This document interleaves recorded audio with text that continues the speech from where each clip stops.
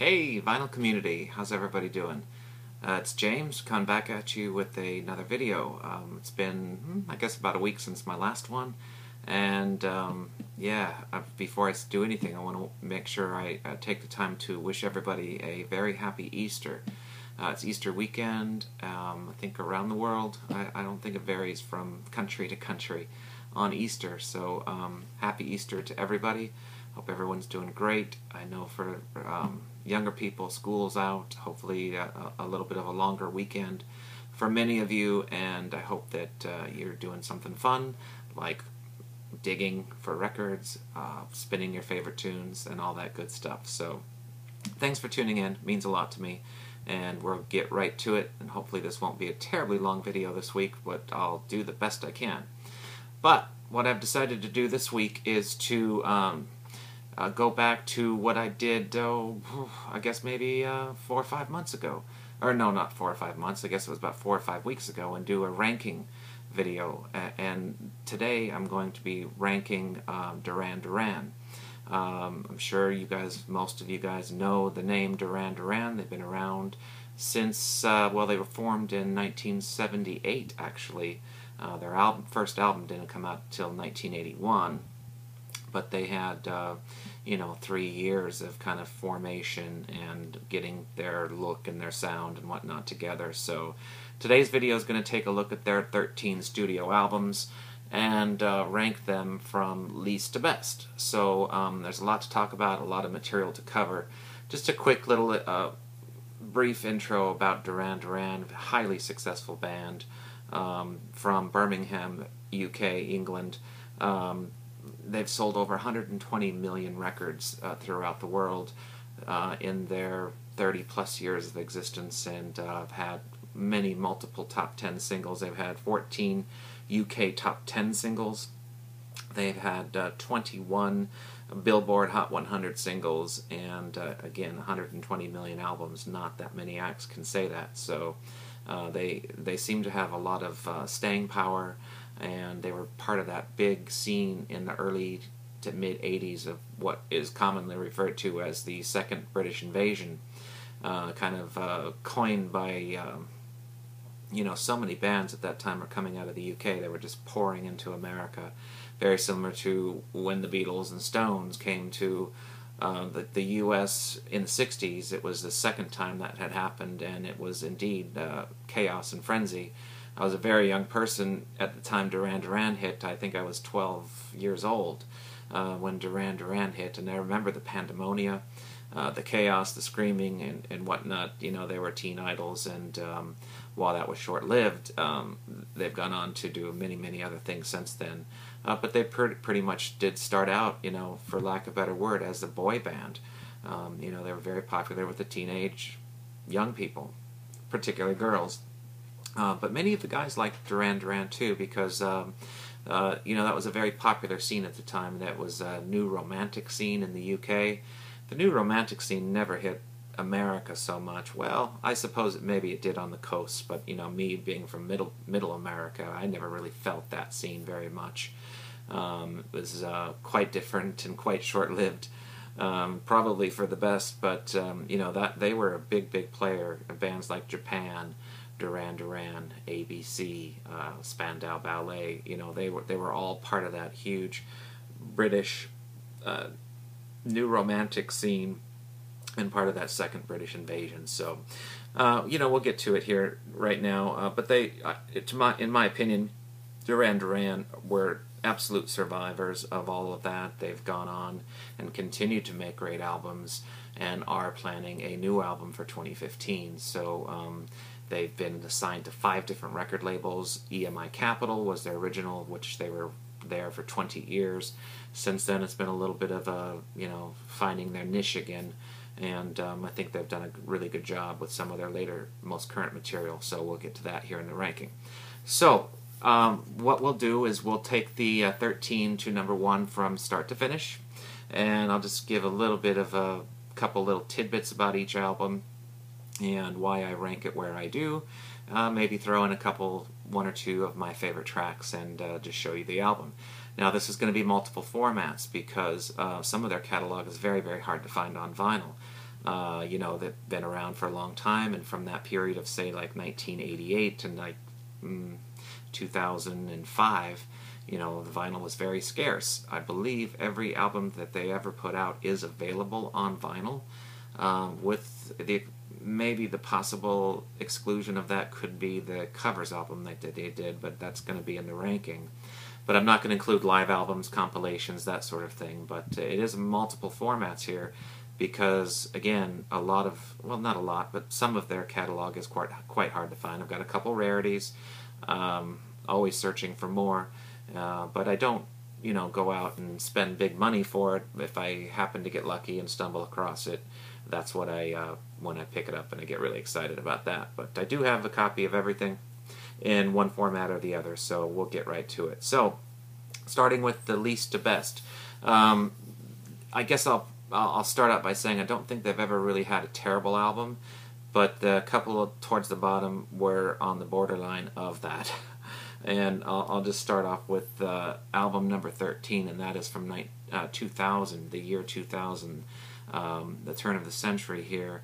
They came up with an album called Pop Trash, and kind of ironically called that because, you know, I'm not going to say it because it is their weakest album in my opinion.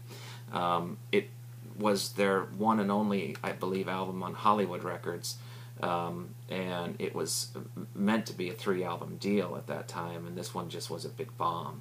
There was really no notable singles on this to even talk about.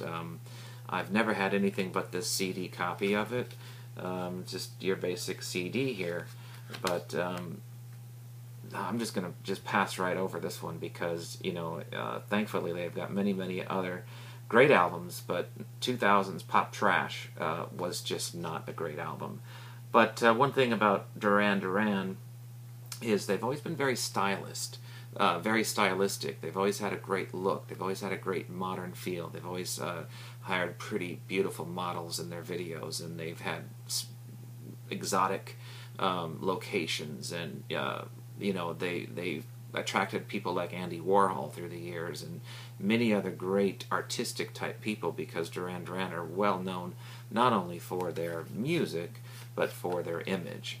So you can see on the back of this cover, while it's not a great album, they still had that very cool British English laid back, highly stylized look, and you know, good looking guys.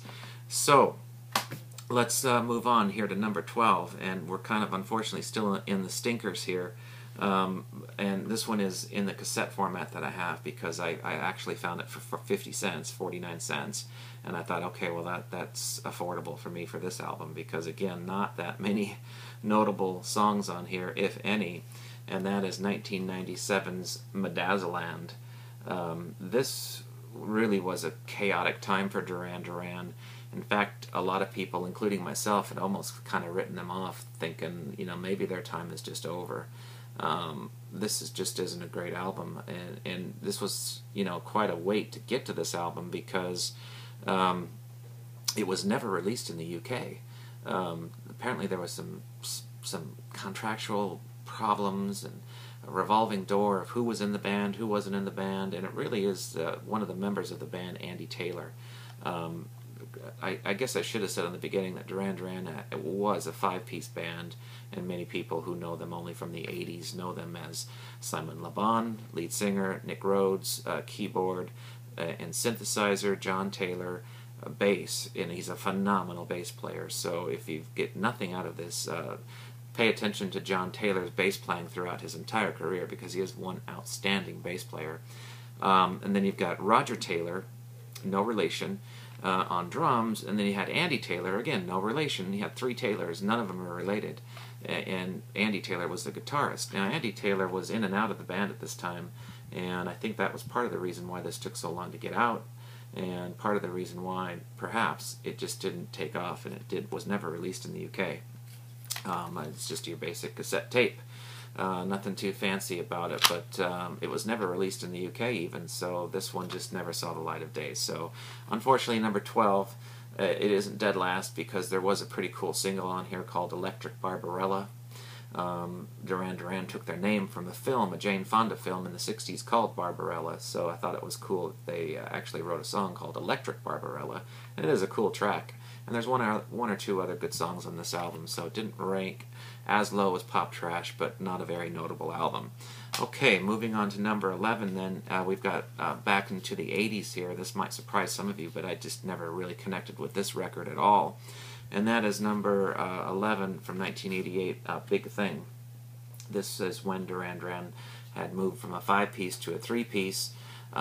Roger Taylor, the drummer, was really burned out. He couldn't handle the touring and the chaotic life of rock and roll anymore. And they had done so much from like 1981 to 1986 that I think he nearly had a nervous breakdown. And then there's Andy Taylor, who just was, after their initial success of their first 3 albums, he was really done, other than, and we'll get to the other than in a little bit. But Big Thing, not a bad album here. Now we're getting into some of the good stuff. About half of this album is really quite good. There's some really good songs on here. Let me just go over a couple of them. This was pretty successful, actually. I Don't Want Your Love hit number 4 in the U.S., and All She Wants, another song from this album, was a UK top 10. I really like the track Too Late Marlene and Do You Believe in Shame on the first side. Well, I don't have the album, but I have the CD. That was the first side of the album. About half of the other side, the rest of the album, 12-track album here, is actually quite good. So 1988's Big Thing, 3-piece, John Taylor, Simon Le Bon, and Nick Rhodes comprised Duran Duran at that time, so that's probably worth checking out. You can probably get this in the bargain bin for $1 or $2. So CDs are going so cheap these days that if you have any voids in your collection, even the vinyl, if you stumble across that vinyl, it's not going to set you back much. Okay, moving on to number 10, 1995, they did a covers album I mentioned earlier, and it was a wide range of stuff, and some really good stuff on it, and some really kind of, I wonder why they did that one. And that is 1995's Thank You. This is the one that I was saying maybe not available on vinyl. I am not 100% sure of that, but I have never seen it posted in the vinyl community, and I've never seen anyone that's got this on vinyl. I know there's some fans of Duran Duran. Christian, you come to mind as a big fan of Duran Duran, and it seems to get a lot of likes when I post an album from Duran Duran. Even still, I think there's quite a lot of fans of the band, but I don't think this was ever released on vinyl. So if I'm wrong about that, let me know, and I'll continue to look for one. But again, I have the CD, and it's fine for me. It's not a terrific album. About half of it's good. The title track, Thank You, it's a Led Zeppelin song, as you will probably guess, and it actually got a lot of high praise from Robert Plant and Jimmy Page. Robert Plant, I remember reading in the media that he praised Simon Le Bon as one of the greatest voices in rock and roll.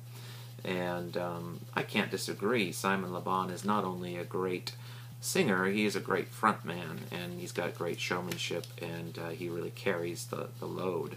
Where Nick Rhodes is kind of always behind the scenes, and John Taylor is just a wonderful musician.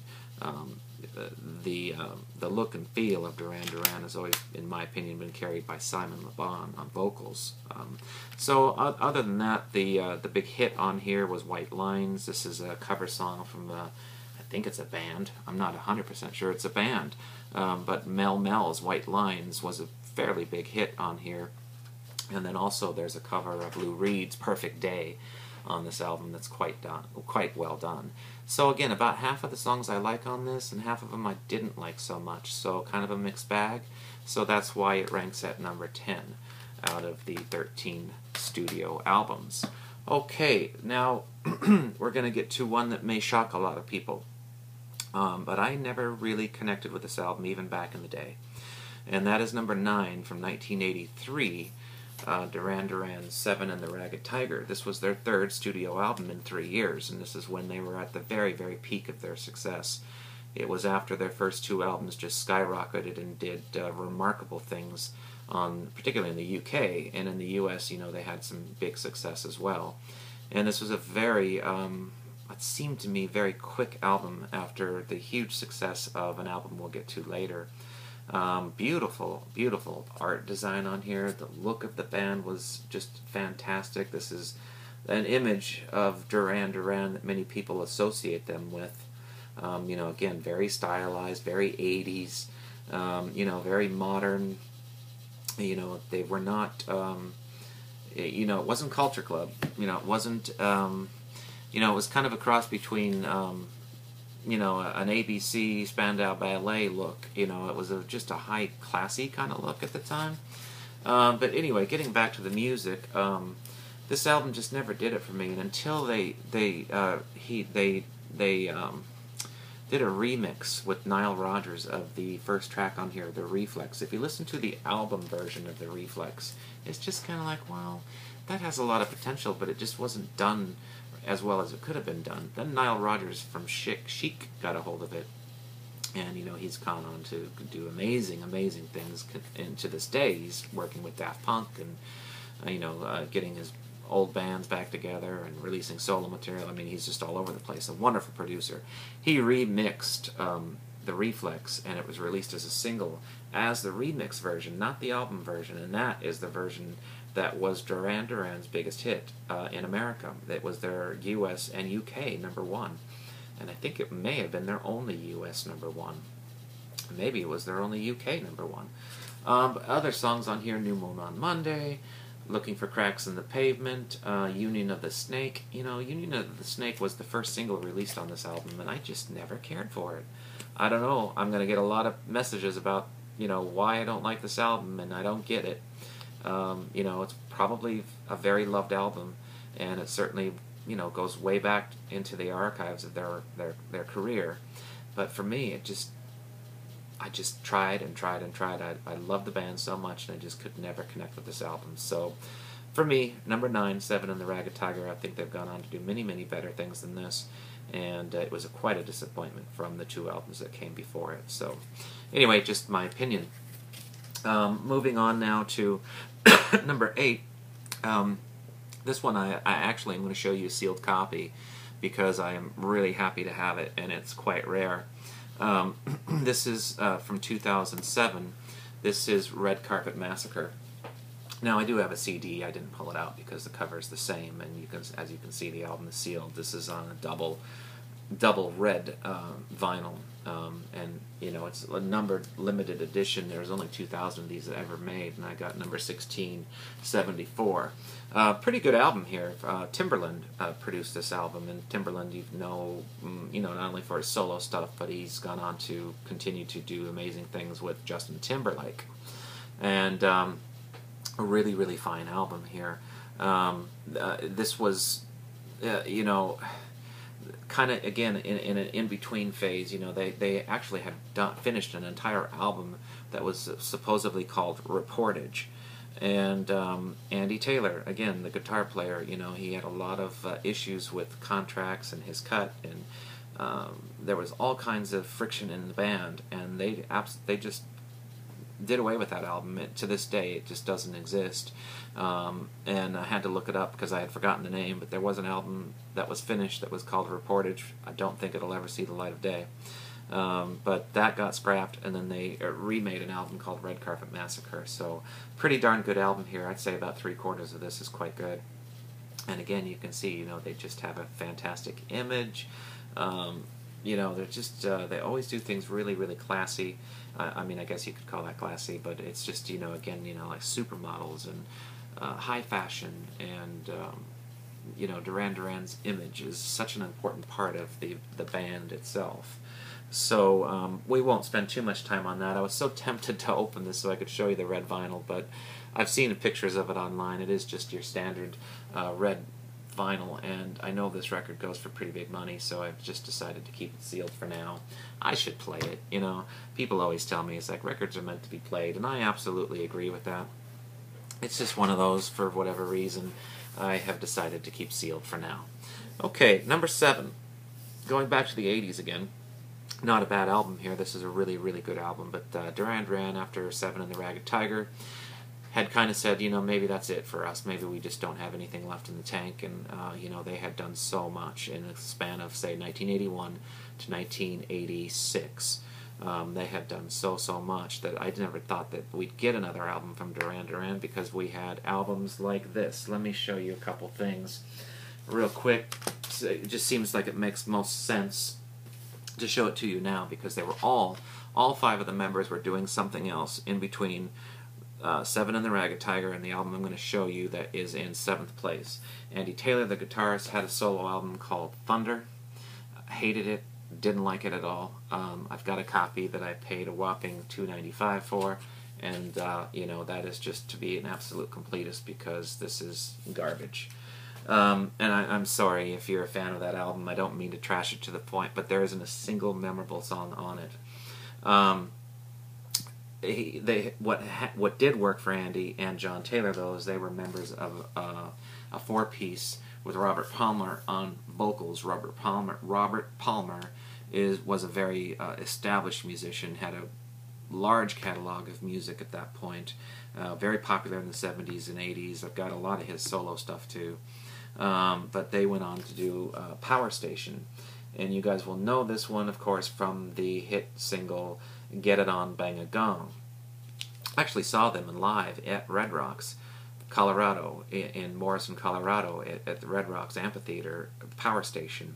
And they rocked. I mean, they really did. This was a really fine moment.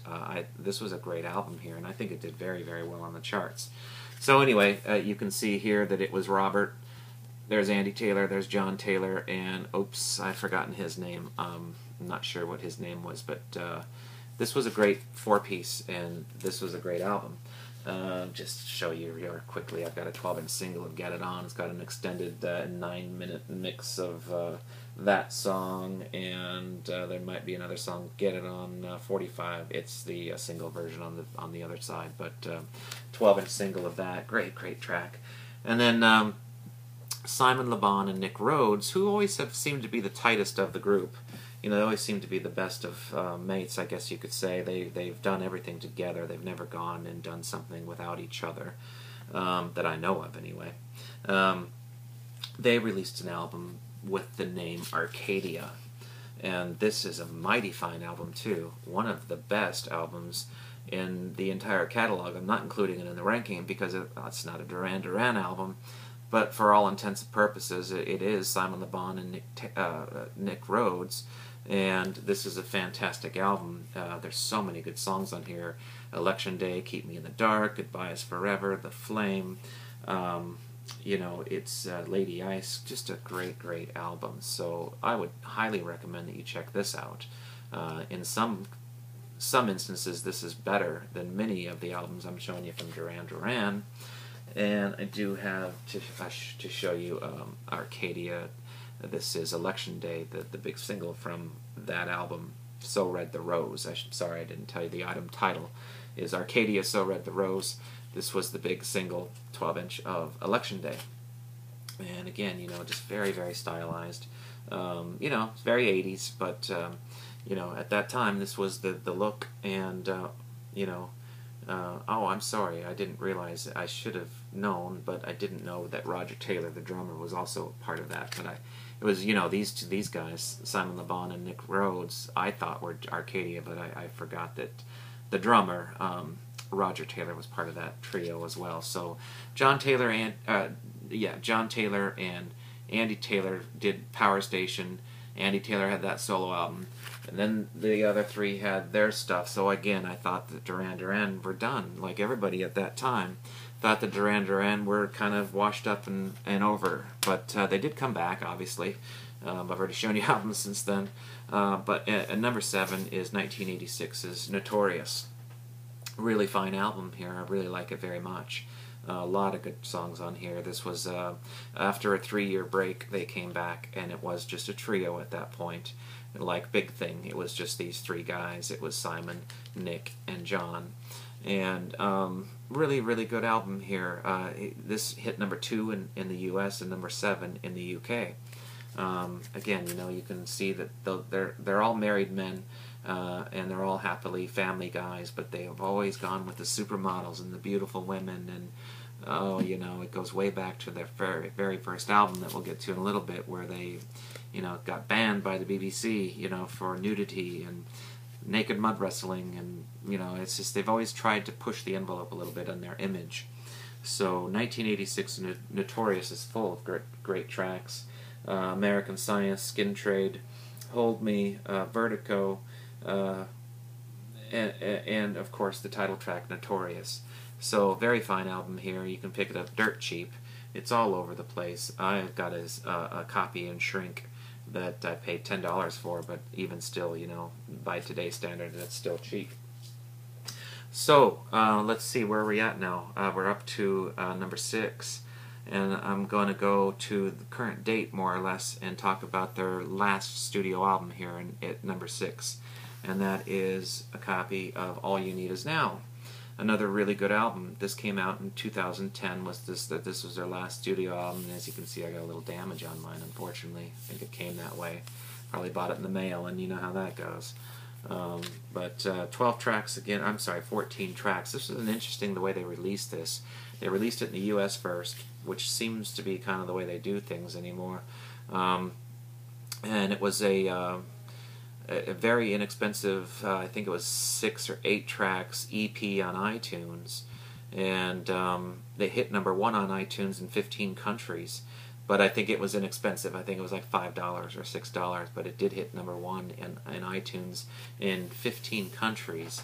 And then about 4, 5, maybe 6 months later, they released the full version of it in a physical format, and then re-released it again on iTunes. And it hit number 11 on the Billboard chart at that point. So pretty successful for a band that had been around at that point for nearly 30 years. You know, what can you say? You know, it's got a lot of good songs on it. This is, oh, I should point out that this was produced by someone who's doing quite well right now, but this gentleman by the name of Mark Ronson. Probably why the album is successful, because it's got that Mark Ronson feel to it.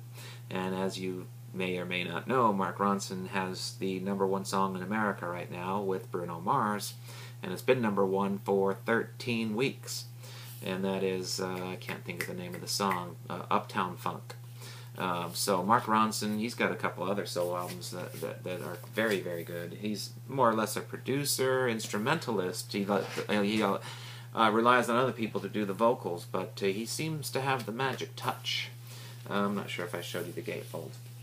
Just black vinyl on here, nothing too interesting about the sleeves or labels, but it is a double album pressed on 180 gram.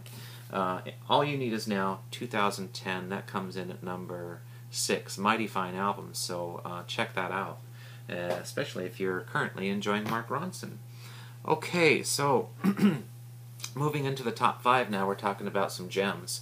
Not that the others weren't, you know, Red Carpet Massacre, Notorious, All You Need Is Now. Those are also really, really good albums, but the top 5 are kind of hard to rank because they're not equally good. I wouldn't go that far yet, but they're all very strong albums. And I'm going to start here at number 5 from 1990. They had a gentleman by the name of Warren Cucurullo join them on guitars, and it made a world of difference. And he's not only he was a former member of the band called Missing Persons, another successful 80s act. He was also a very established songwriter, and I think Duran Duran needed that at the time. You know, Andy Taylor on guitars was kind of in and out, and mostly out, and you know, this guy came around in 1990 and helped write and was a big player in this album, and I think it's a fantastic album, and I want it on vinyl so badly, and I've never ever found it. I know I could get a copy on the internet. I know I could buy it and get it shipped from the UK or Greece or one of those other exotic places, but I'm just so determined to find one, you know, on my own in the wild. I've never really gone out and bought anything online from Duran Duran. That's why I have so many mixed formats here. But I love this album, and if I ever could get my hands on a vinyl copy, I would dearly, dearly love it. And we have a record fair coming up in Austin around the end of the month, so fingers crossed I might find one then. 1990, Liberty. I love this album. I absolutely love it, and it is so underrated in their catalog. This didn't do particularly well. It really faded quick. It had 1 or 2 singles that didn't do very much. It did reach the top 10 in the UK, but it quickly fell off the charts. And kind of the same thing here. This is a really good album, and it's chock full of good songs. And I hope I can read this. Violence of Summer is a fantastic song. The title track, Liberty. Sirius is a great song. All Along the Water, and this is all on side 1. My Antarctica. I think this tape came from Canada because I tend to go with the black. First Impression, another good song. You know, every song on here, Drowning, Downtown, Read My Lips. This is a really good album, guys, and if you kind of dismissed Duran Duran after the 80s, at the turn of the decade in the 90s, this was their first release, and it's quite good. So I can't recommend that one highly enough to you. That check out Liberty from 1990. That comes in at number 5 for me. Okay, number 4. This was a big comeback for them. This was the time when they decided in 2004, it took a couple years to get it all together, everyone got on board, and they had an actual reunion, a proper reunion of the original 5 members. And this was after, I don't know, like a 17-year absence when they hadn't done that as a 5-piece, the original 5 members of Duran Duran. They came up with an album called Astronaut. And again, I really would love a vinyl copy, but I don't have it, and I think this might be even the most expensive of the lot. It's very hard to come by, but I do have the deluxe CD. Came in this nice little slipcase. Came with a CD and a DVD of the tour. Really good album here. They came back in fine form, and this was a big hit. Did very well on the charts. Original 5 members, 3 years in the making, hit number 3 in the UK, and hit number 17. A little low, I thought, for US, but you know, maybe a lot of people had given up on Duran Duran. But this was a big hit. 2004's Astronaut. They had a massive, their biggest world tour of their career came out on the heels of this record, and it's chocked full of good songs. What Happens Now is a fantastic track. The title track, Astronaut, Taste of Summer, Reach Up for the Sunrise. I mean, that was a big hit in the UK. Didn't do much on the singles chart here, but I like this album a lot, Astronaut. It does come on, I believe, a double album, double vinyl, but it goes for really silly money, and I hope that they do a repressing of it. I hope they do a good repressing of it, because I'd really like to have it on vinyl. It comes in at my number 4 in their entire 32-year career, so love to have it. But this is, you know, it's a nice collector's CD, DVD. Okay, now we're into the top 3, and this is where I had a little back and forth. Okay, what is my favorite? And, you know, how do they rank, and how do I do it? I did rank at number 3 a self-titled album. Now you guys have to guess which one. Was it the original, or was it the one from 1993? Because they have 2 self-titled albums. They have 1981's Duran Duran, and they have 1993's Duran Duran. Okay, I'll give you a second to guess. And in at number 3, I'm going to reveal it here. And I hope you guessed wrong. It is the 1993 one. Boy, it's tough because they're both fantastic. This is also commonly referred to as the wedding album. These are actually pictures of the parents of the band members. This is dynamite. And I'm really lucky to have a vinyl copy of this one, even though I'm griping I don't have Liberty and I don't have, you know, Astronaut. I do have a copy of the wedding album on vinyl, and it's also very scarce. And the a couple times I've played it and posted it in the VC, I always get like, oh my god, I can't believe you have it. You know, it's just a wonderful album. They were 4-piece at that time, and again, you know, I was talking about Warren Cucurullo earlier with Liberty. He wrote a lot of the songs on this album. I know they're all slated as songwriters on this record, but Warren Cucurullo really was the principal songwriter on this album, and I'm really grateful that Simon and John and Nick allowed that to happen, because there's so many great songs on this record. Drowning Man, oh my god, you know, what an amazing song. An Ordinary World, oh, it's just magical. You know, I just absolutely love it. I will take this one out and show you the inner sleeve, because I know it's rare and many of you probably have never seen it. There's one side of the inner sleeve. And there's the other. If you've got wonderful eyes that I don't have, you'd be able to read that. And then we've got the actual disc itself. And I can't say my copy is perfect, but it's good enough. It's just a very plain, you know, standard EMI label. Nothing too fancy about it, but really flimsy vinyl. I mean, it's just, I guess it was that time in '93 where they just kept getting thinner and thinner and thinner. It's like you almost feel like you could break it. You got to be so careful with it. But you know, even the it's a UK copy, but even the outer sleeve is just paper thin. It's like, ooh, be careful. Don't go too crazy with it. So I do cherish it and I do take good care of it. But anyway, hit number 3 in the U.S. Big hit. Hit number 6 in the UK. Come on, you guys. This is deserved to be a UK number 1. They're British. But it's a great album. And I'm so happy to have a copy on vinyl. I didn't pull out my CD because, you know, it's really the same cover. So y'all don't need to see another CD. I do have a 12-inch single of Drowning Man. I would really like to have a copy of Ordinary World. I just haven't found one in the wild yet. So if I can get a 12-inch of Ordinary World, that would be wonderful. But always happy to find some cool Duran Duran stuff. Okay, so number 2 and number 1. What's going to be number 1? What's going to be number 2? We already knocked out one of their self-titles. There's one left, as you know. And then there's the album that they're probably most associated with. And I guess I'll just get right to it. It's very hard to say which is my favorite of the two. But I'll put number 2 as their other self-titled album, Duran Duran, from 1981. Going way back, this was their first album in America. And it's just an absolute classic album. This classic 80s. It's, you know, it just really defined the 80s for me. I was such a big fan of Duran Duran when I was a teenager. I just loved them, and I just thought their music stood out as something so unique and so different. This was the peak of their new romantic period. This really is the only album they ever did that would be classified as a new romantics.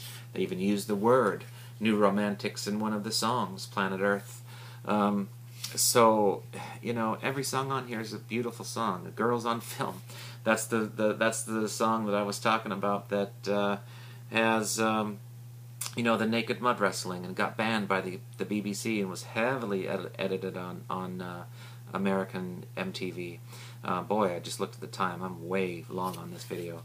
Seems like my ranking videos go on forever. Okay, 1981's Duran Duran, self-titled. Classic album, classic 80s, that's number 2. Princess Diana, we all remember her very fondly, labeled Duran Duran at that time her favorite band, and coined the phrase the Fab Five. So if you don't like that, you can thank Princess Diana for stealing the Beatles' Fab Four, and she called Duran Duran the Fab Five. So it stuck, and you know, I'm happy to say that they were a fabulous band.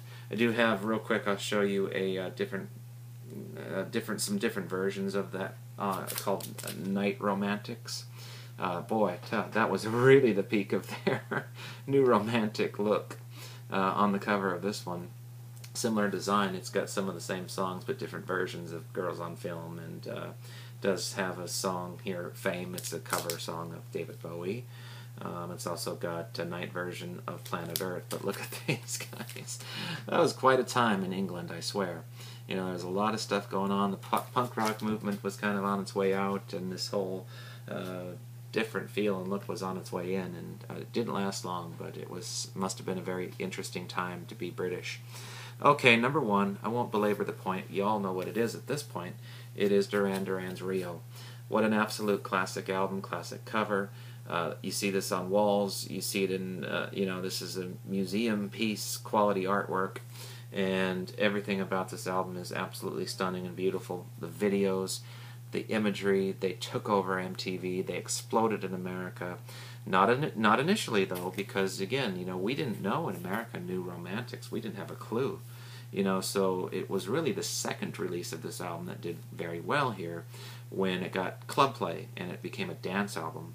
Rio, My Own Way, Lonely in Your Nightmare, Hungry Like the Wolf, Hold Back the Rain, New Religion, Last Chance on the Stairway, Save a Prayer, and The Chauffeur. Those are 10 songs that I could hear until the day I die, and never get tired of them.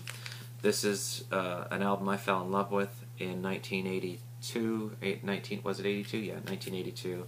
And New Music Express labels it the 65th best album of all time. So that's how highly people think of Duran Duran's Rio, and why it will always be my #1 Duran Duran album. Okay, guys, I am so sorry. I should have looked at the time. I didn't realize I was going at 40 minutes. I hope you'll stick with me. I hope you watch this and fast forward through some of it, and, you know, just do the best you can. I apologize. If you just want to check out a few things of Duran Duran, you're absolutely new to them. If you're one of my younger viewers and you think, oh, well, you know, you sure like them, maybe I'll check them out. Arena is a live album. You could try that. This is all 80s stuff. They have a comp. This is live, so if live music is your thing, it's great. They did a song on here called The Wild Boys. It is a studio track, as you can see, the last track on side 1, and almost killed the lead singer, Simon Le Bon, because of the music video. He almost drowned. Look it up. True story. But he came very close to death a couple times in his life because he is also a very accomplished sailor, sails for the British team, and almost drowned on that as well. So something about water in this guy, I tell you. They have a couple compilations on CD and probably vinyl as well. One called Decade that really focuses on 80s stuff, but it's studio stuff. This is a little bit better and probably very inexpensive. Duran Duran's Greatest. It's got 19 tracks and covers everything from the very beginning through Come Undone in 1993. So it's a good 25 years here of history of the band and great tracks. 19 singles, more or less. Okay, guys, thank you so much. I'm so sorry it went 42 minutes today. But as you can see, I'm pretty passionate about Duran Duran. I'm glad I did this ranking video. Not all their songs, not all their albums are classics, but they have a lot of good stuff. And they've been with me for 30-something years now, and a big part of my musical heritage and history, and you know, one of the first real loves of music that I found. So if it's not your thing, I'm sorry. You probably didn't get this far in the video anyway, so tune in next time and hopefully I'll get something in there that you like. But I'm going to sign off for now. Wish everyone again a very happy Easter, happy spinning, happy digging, and we'll catch you real soon. Take care, VC. Bye for now.